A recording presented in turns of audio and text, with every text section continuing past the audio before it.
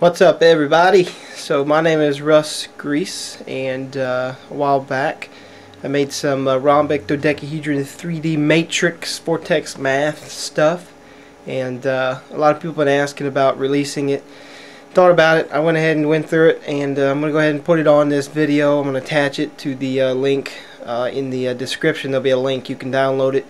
It's pretty crazy. If you guys do stuff with it, if you don't mind, share it with me, send it back to me. My email is rwg42985@aol.com. Send those things back to me, and what I can do is, if you put your name on it or don't, doesn't matter.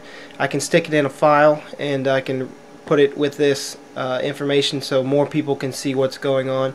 Just any cool observations. There are a lot of interesting things in this file that I'm going to be giving you.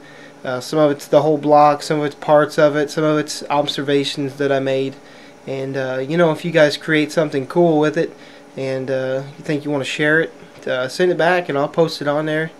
And that way we can all work together on this stuff. That's what it's about, working together. Alright, well, click the link, save it. It's a zip file.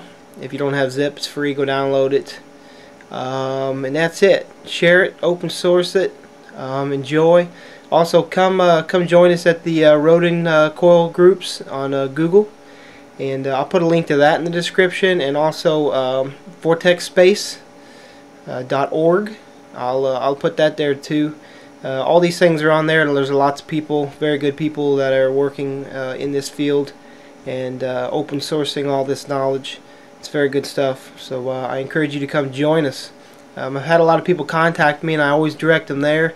I either don't have time to answer all the questions, or it's better to collaborate open source with other people that are smarter than me, and vice versa. So that's it. This is Russ.